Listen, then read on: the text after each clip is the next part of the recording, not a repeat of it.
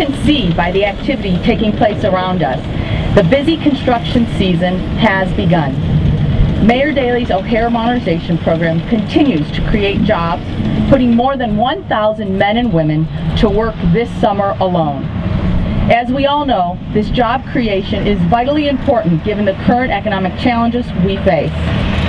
Over the years, the O'Hare Modernization Program has employed thousands of people to rebuild our infrastructure and keep businesses here in the Chicago area at no cost to state or local taxpayers.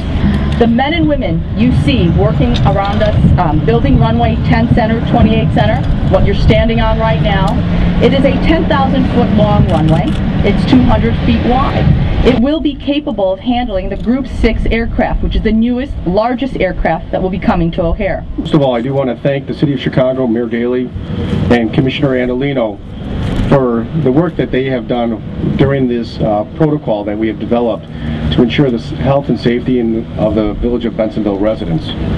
The guidelines that we have put in place exceed state and federal guidelines. They include air monitoring devices, real-time data being provided to individuals on the ground. The Village of Bensenville has their own individual expert that we have that will be monitoring the process, and those monitoring devices for air particles, can be moved to different locations as the demolition occurs. Our concern was the health and safety of our residents, but also to create a situation that has the least amount of impact on the quality of life of our residents. And I think due to the assistance that we received and the level of cooperation, we were able to meet those objectives on this particular project.